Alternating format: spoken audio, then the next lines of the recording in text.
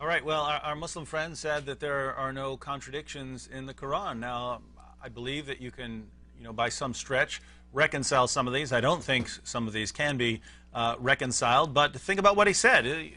There are no contradictions in the Quran. Let's look at a few difficulties, and surely one of these would qualify as a contradiction, if not all of them. How long did it take Allah to create the universe? Simple question, but according to Surah 754, it took 6 days. According to 2559, it took 8 days. What did Allah create first, the heavens or the earth? 229 says that the earth was created first, then the heavens, while 79:27 through 30 says that the heavens were created first, then the earth. Who was the first Muslim? 614 says that Muhammad was the first Muslim. 7143 says that Moses was the first Muslim. And yet the Quran also declares that Adam and Abraham were Muslims. The Quran tells us in 1047 that Allah sent a messenger to every nation. Messengers have come to every nation. Surah 2, 125 through 129 tells us that Abraham and Ishmael came to Arabia. They built the Kaaba, and yet Surah 28:46 claims that Muhammad was the first messenger who came to the Arabs. According to Surah 448, committing shirk is unforgivable. And later in the same Surah, 153, Allah forgives people for committing shirk. Surah 262 says that Jews and Christians don't need to fear because we will be accepted by God. Surah 385 says that the only religion accepted by Allah is Islam. What is man created from? 1967 says that man started from nothing. 96, 1 through 2 says that that man was created from a clot of blood. 2130 says that man was created from water. 16:4 says that man was created from a small seed.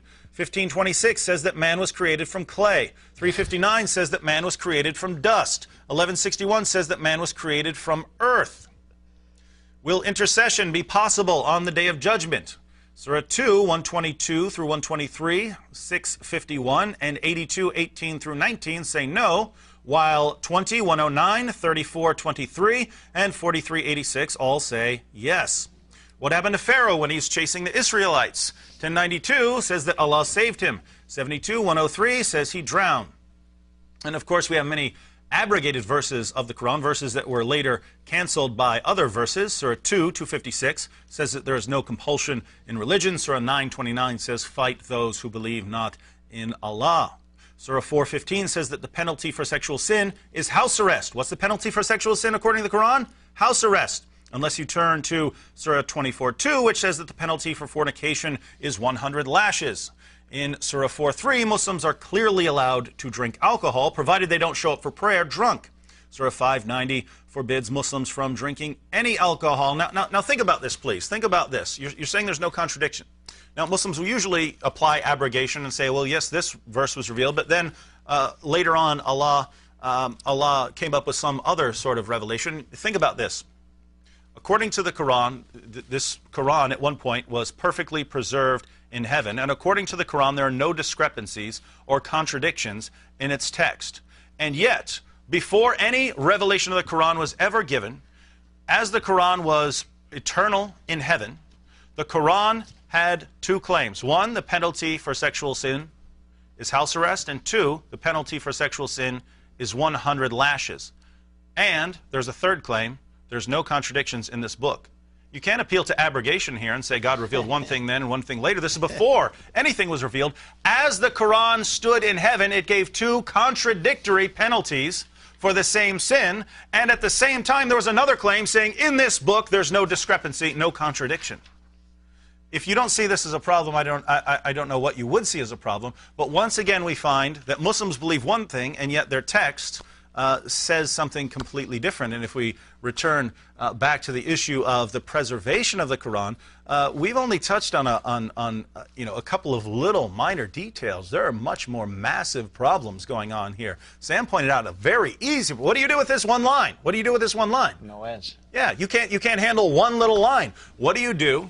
What do you do with Sahih Muslim, which declare Abu Musa, one of Muhammad's companions, declares that they forgot two entire surahs of the Quran. Not that they were abrogated, they forgot them through hardness of heart. They said they hardened their hearts, they got sick of reciting the Quran, and they forgot two entire surahs. If you can't handle one little line, what do you do with 2 entire chapters missing? And still, Muslims will look at that and say, perfect preservation. Well, what do you mean by perfect preservation? If you have missing chapters, missing paragraphs, missing sections of chapters, entire missing verses, missing phrases, what do you mean by perfect preservation? Because it's not clear at all.